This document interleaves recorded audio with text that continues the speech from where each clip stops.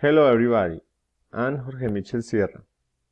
The article chosen was the non-English major lectures Speak English, the barriers encountered by adult learners.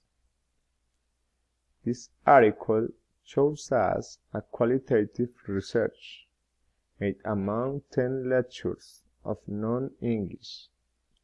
The methodology used in this study is a qualitative methodology, and they were taking part of an English discussion.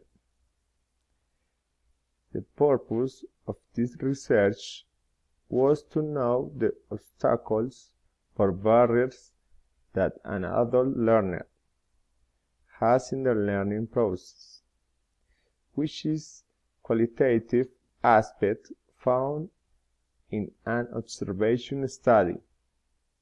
It is not a numeric data. First of all, they join a group of adults and make an interview in order to know some aspects that they believe are important to learn English and to practice English in their life. An interview is part of the qualitative methodology.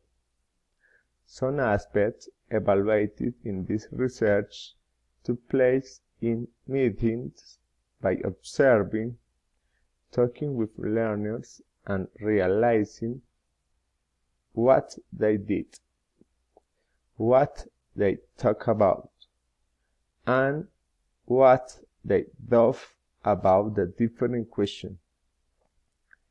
By analyzing each answer given by the lecturers, the researchers could realize some problems that an adult has to face when they are learning English language.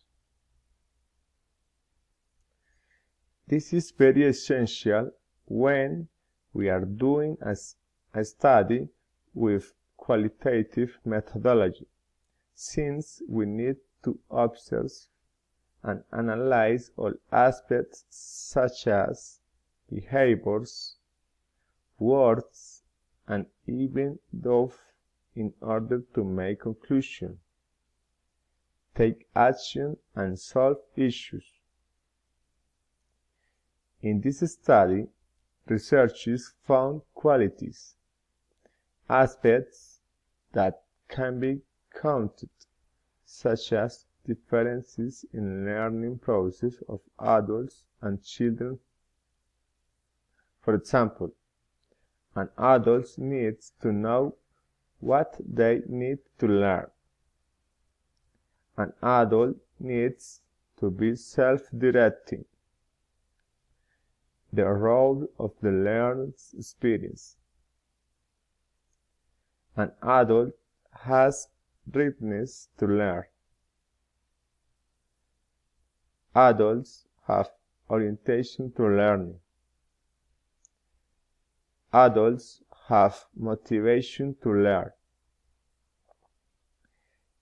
We can notice that the aspect found was only features, points of view, aspects which only we can realize by observing or making an interview.